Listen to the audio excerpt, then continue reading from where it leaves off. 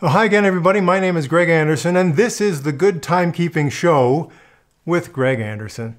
Hey, I wanted to give you a little bit of my own personal history when it comes to watches. So, thanks to eBay, I was able to fill in some of the gaps in my personal watch history. Let me tell you about it. When I was probably about 8 years old, I learned how to tell time. And remember, this is the early 1970s. So, analog clocks and watches were the thing. Digital clocks and watches really didn't take hold until the late 1970s, and when they did, boy, they really did. But before that, it was all analog. So I remember I learned how to tell time, and I think I was just maybe a few months earlier than some of my peers as far as the timing on when I learned to tell time. And then I was really good at it. And we had a little section in our grade school where we would, get tested on telling time and stuff. I was really good at it. And so I wanted my own watch. And so my parents got me a watch, and it looked just like this one. This is a Timex Mercury watch, and this particular watch was available in a few different colors, and also the font for the numbers. There was a little bit of variation depending on which one you bought, but this is the one just like my parents bought me. Now I should tell you. This was in the Chicago area, right? So when we moved away from the Chicago area a few years later, let's just say not everything made it all the way across country to our new home. So we have our theories about why that happened, and maybe some, maybe some of the people involved in the move were not quite as upstanding as we would have liked. So. The watch I had was lost somewhere a few years after I got it, never to be seen again until I found eBay. So this was just recently. I started looking around because I was trying to figure out, well, what was the model of that watch? So I kind of started typing in, search terms, Timex, early 70s watch, wind up watch, all these things. And so that's when I found out what this was, and I found some pictures. Various people had watches that to me looked just like the watch that I had when I was a kid. And as a matter of fact, I found this one on eBay, and I purchased it from a guy in the Chicago area. And if I look at the map, where this came from was maybe about a half-hour drive away from where we used to live in the Chicago area. So a part of me thinks, what are the odds that this is actually the same exact watch, that it never left the Chicago area? Somebody found it and they had it serviced, and now it works. Because one of the things that happened with this watch is it stopped working after about a year or so. I know the slogan for Timex is "it takes a licking and keeps on ticking." Mine stopped ticking, and I think one of the problems was that I probably wound it too often. Just, when I was just nothing to do, sitting in class bored, I might have just decided to wind it up. I think I just wound it too tight most of the time, and after a while, it just didn't work anymore. It just wouldn't run. So I had this sense, even as a young kid, that even though, yeah, Timex takes a licking and keeps on ticking, maybe certain Timex watches were higher quality than others, and maybe the one I had wasn't the highest of quality, but so it stopped working. That's why I stopped using it. That's why it sat in a drawer for a while until somewhere years later, I think in that move away from Chicago, it disappeared. But what are the chances that this is the same one?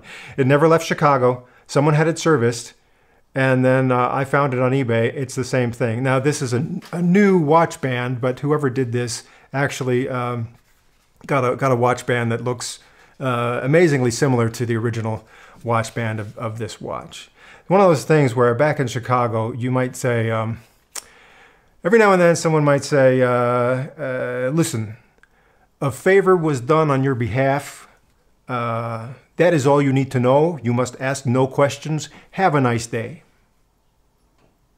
So maybe that watch that was lost so years ago, someone did a favor for me, and eventually it ended up on eBay, fixed and ready for me to have once again. I don't know. Anyway, that's my first watch. And after, like I say, about a year, it didn't work anymore. So, but by then, I was really interested in making sure I had a waterproof watch. Okay, so my folks got me this one, and this is a diver's style watch. It originally came with a diver's style in a watch band. But I don't know, after a year or so, I think my friend Steve had a nice fancy leather strap like this, and so I wanted one. So eventually moved my watch from its original diver style watch band to this leather strap. But this is the same watch. So this one never got lost. I had it sitting in a box for a long time, but I found this just the other day, and well, the second hand still works, but the rest of it, the hands don't move. But that's okay. I don't have to have it fixed. This is still, you know, my watch. It belongs in my personal museum. And again, I like this because, again, it's a wind-up watch. I don't think I overwound it, but it was waterproof, and that was cool for a kid to have this diver-style watch that was waterproof. And, well, not much to say about that, except that after having this for a couple years, I got interested in digital watches, and this was a new thing. Now, for most folks in the 1970s, the first time they saw a digital watch was probably in the movie Live and Let Die, where Roger Moore, James Bond, had one. He goes to check the time, and there's a close-up on his watch. And that was a Hamilton Pulsar digital watch, and everyone went nuts for this cool thing, this digital watch. Now, the thing about it, however, is that I was still pretty young. I wasn't watching James Bond movies as a kid. But one show I did watch as a kid, where I saw that same digital watch on someone's wrist, was The Magician, starring Bill Bixby. This was you know, kind of a private eye detective sort of TV series that went on the air in 1974. And we just loved this show. And for me, it was perfect timing, because as a young kid, again, a guy who's a magician, oh, I wanted to watch that show. But it was even better than that, because not only was he in the show, he was this famous, rich, very successful stage magician, but he had all the cool gadgets, rivaling James Bond. And what do I know about James Bond? James Bond was a naughty person who did bad things, right? But the magician, he was cool. He helped people that were in trouble. This was years before the A-Team. If you needed help and you had nowhere else to turn, you went to the magician to solve your problems. And see, the story was that, you know, in the pilot episode, they established that years earlier, he was wrongly imprisoned, kind of like the A-Team. Years before the A-Team was invented, he was wrongly imprisoned in South America. We don't know which country. He escaped, and I guess that's maybe when he first became a great escape artist, right? One of his fellow inmates that also escaped with him, he assisted this other guy in escaping, left him a large sum of money. So not only was he rich from being a very successful stage magician, but also because this guy left him this ton of money, and he had a soft spot for those that were in real need of help. So what are the cool gadgets this guy had, in addition to his amazing, you know, abilities as an escape artist, and his wit, his ability to outsmart the bad guys every time, and use little concepts and principles from his magic act to always, you know, get out of tough situations and distract the bad guys and all that stuff. He had these gadgets. Okay, so number one, you know, he drove a white Corvette. In the pilot episode, it was a 73 Corvette, and in the regular series, it was a 74 Corvette. Even as a young kid, I could see the difference between those two cars. In his Corvette, he had a phone. A phone in the car in the 1970s. This was a big deal. Not only that, he lived in an airplane, okay?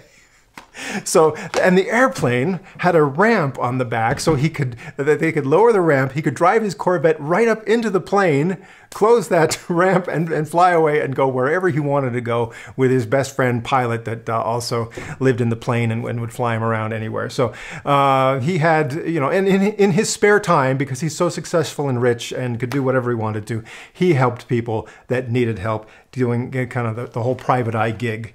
Well, as I'm watching this, and really, I remember almost none of the plot lines of these episodes now that I kind of review these today. And again, the series is available on DVD. So if you want to get it, it's from VEI.TV. So you can look that up. It's a Canadian company. You can get the entire series. It only lasted one season. So there was one episode in particular, and I only remembered this one moment from when I was a kid, because this was a big deal. In this moment, The bad guys are going to call a phone booth, a payphone, at 11 o'clock, okay?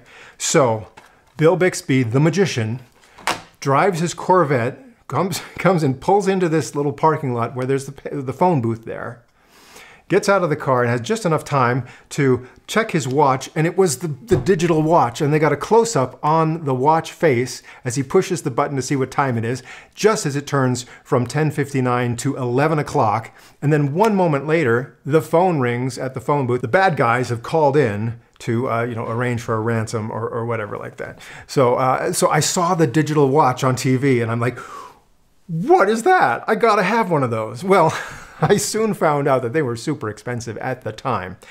Later, I found out that that watch that was featured in the series was Bill Bixby, the actor, his personal watch that he wore. And if you watch the series, he's wearing that watch in just almost every scene. Anytime you see his wrist, he's got that watch on. They only featured it that one time where you actually saw what it does. The rest of the time, it's just, the screen is blank and you can see that he's wearing it. And that was the deal with those original digital watches that were LED. Okay, most of the time the screen was blank, but you had to press a button to light up the time, and it would come on just for a couple seconds. Press it again for the date or the seconds display. But then again, it would only stay on for a couple seconds and then turn off. And I guess that was, to save battery life. This was still kind of new technology at the time. Now here's a watch. This is not an authentic watch from the era, but this one operates almost the same way as the ones from the 1970s. So you can buy these for cheap. I don't know how well they're going to last, but if you want to have the feel of having a 1970s LED digital watch, this one is about the closest you're going to get just walking into your local Walmart store and picking up a new watch that acts like an old watch.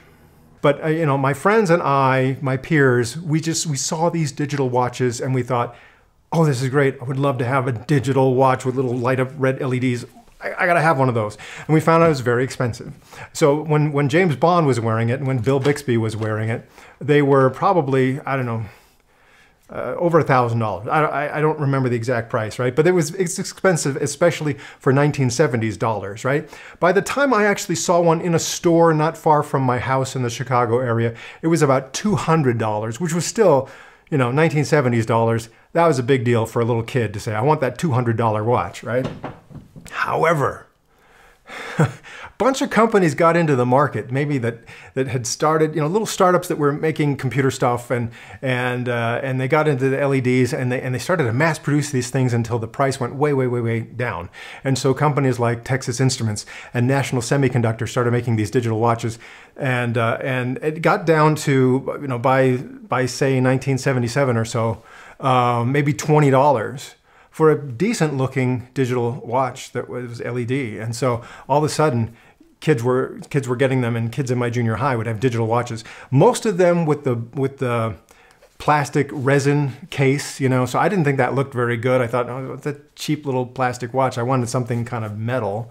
And I really wanted this digital watch. The kid next door had one. I was really jealous. I thought, I want a watch just like his. Can we get one of those? And it didn't happen for a while. But okay. That's my roundabout way to get to my first digital watch, and it looked kind of like this. This was another one that the original watch I had, and I think I got it for my birthday in the fall of 1977. This was kind of a gold tone watch with a brown leather watch band, and the other part of the face here that wasn't metallic was brown tint on that. I wanted the LED digital watch, and this was just like a couple weeks after I saw Star Wars for the first time. My parents got me a digital watch, and it was LCD, and I don't think I'd actually seen LCD watches in person before they gave me one. And at first I thought, it's not LED. But then I quickly realized, hey, wait a second. You don't have to press a button. It shows the time all the time. Without pressing a button. If you press a button, then it goes to the date, and you press it again, and it goes to the seconds. But yeah, I can just look at it whenever and not press the button and see the time. So I thought, oh, okay, LCD, that's cool. Now, the development of LCD technology, at first, it wasn't as stable as it became later. And so some of the original LCD stuff, you know, it kind of got cloudy and kind of got weird. But by the late 70s, they had stabilized the technology to the point where even this authentic watch from the era still has a decent looking LCD display, the digital readout on LCD. So again, my original gold tone watch, I replaced the watch band with a Twistoflex watch band from Speidel. So if you don't know what Twistoflex is, they still sell those for brand new. I might just buy a Twistoflex watch band and stick it on here just for nostalgia.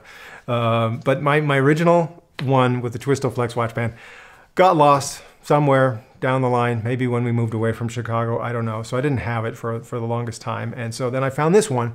Again, thanks to eBay. This actually came from someone in England, and it's in pretty good shape. Looks like it really hasn't been used, and it still works. So I gobbled this one up, and now, in a sense, I've filled in the gaps in my collection by having, you know, the Timex Mercury watch, this watch that was never missing, except sitting in a box somewhere, and then this one that is not a perfect replica, but is effectively the same watch in a different color as the one I had way back in the 1970s. And so after those watches, so this one from about 1977, I used it for, I used the one I had for a couple of years, and then kind of as I get into high school, I wasn't really wearing a watch every day.